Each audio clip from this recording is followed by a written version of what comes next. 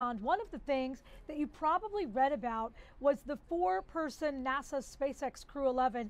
They returned to Earth early, so a lot of people are trying to figure out exactly what's going on. One of our favorite people, Sarah Alegre, is on that this afternoon. Good afternoon to you. Hi, Jen. Good afternoon to you as well. And this is quite a historic splashdown, too. If we're looking at the 25-year history of the International Space Station, I mean, we've never had a medical evacuation ever. And that all started yesterday, at least that 10-hour trek from the undocking of the ISS here to splashing down just off the coast here of sunny San Diego, California, albeit at the time it was nice, dark and early, but great weather conditions for a very nice splashdown here. But now all of the focus, now all the attention shifts to the astronaut in need. We have very little information as to who that may be, what they're dealing with, but we know the resources for the proper medical help right here on Earth. Spaceflight will always carry some degree of uncertainty. That is the nature of exploration. Fundamentally, it's why we're in space, to learn. It's why NASA prepares for the unexpected, so we are ready to respond decisively and safely. The successful return of Crew-11 is a direct result of that preparation. So Crew-11's made up of NASA astronauts Mike Fink, Zena Cardman, along with Japanese astronaut Kimya Yui and Russian cosmonaut Oleg Platonov. NASA says this was not an emergency evacuation. The astronaut is stable, and as you can begin to see some of the crew coming out of the capsule, they seem to be in relatively good spirits. But NASA's not sharing who the astronaut is, of course, for privacy reasons. The signs to cut that mission short, that all came last week after NASA canceled that first spacewalk of 2026. NASA says this was a precaution, and the best way to get that full checkup is right here on the ground. We should have had a medical evacuation approximately every 3 years in that 25-year history, and we've not had one to date. And even in this case, we're erring on the side of caution.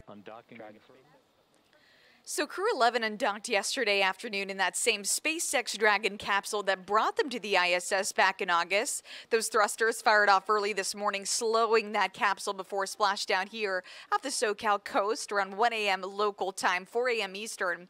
The crew was then flown by a helicopter to shore after medical checks on the recovery ship, and you could see some of the crew getting lassoed in that capsule right on the ship there. Now, though, off to NASA's Johnson Space Center in Houston, and that's where that full-scale recovery will begin underway. Yes, for all four astronauts, but especially for the one in need of that medical care, as aforementioned. But when we're looking at Crew-11, now that they're back here on Earth, well, for the International Space Station, they are understaffed. There was 7 aboard. Now there are only 4. But that's all going to change relatively soon. In about a month from today, come February 15th, Crew-12 is set to launch per NASA. But happy to report NASA is saying everyone on the ground is doing safe and sound. They are aboard that flight to NASA's Johnson Space Center and hopefully getting the medical care needed. Jen. And thank you so much. I just have a question because I have these types of questions. They keep saying that the astronaut involved is in stable condition. That's typically a word that they use when someone's been injured. You know, they're taken to the hospital, they're in stable condition. And no one is really talking about the fact that the other astronauts might have gotten sick because of the person. Again, this is just me kind of going through the weeds a little bit. Do we have any idea if it's a true illness versus an injury with this astronaut that was involved?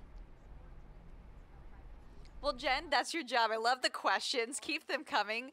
But NASA hasn't disclosed that. They're saying it's just due to a medical condition, essentially. And so they've had to kind of assess the situation and see what's going to be best for that crew member on board. And if you all go up there, you all come down together. And that's what we're seeing here. But there's a lot of speculation as to, are we talking about an illness here? I mean, I can't imagine being on a plane feeling sick. We've all been there, to being up in the International Space Station feeling that way. Or like you said, are we talking about an injury here? What's really the story? But what I can tell you is NASA said they're going to provide an update and hopefully giving us, you, me, and our audience some more clarity as to what exactly happened there at the International Space Station, how that astronaut is doing, along with the other astronauts on board when we're looking at this team in very close quarters up there.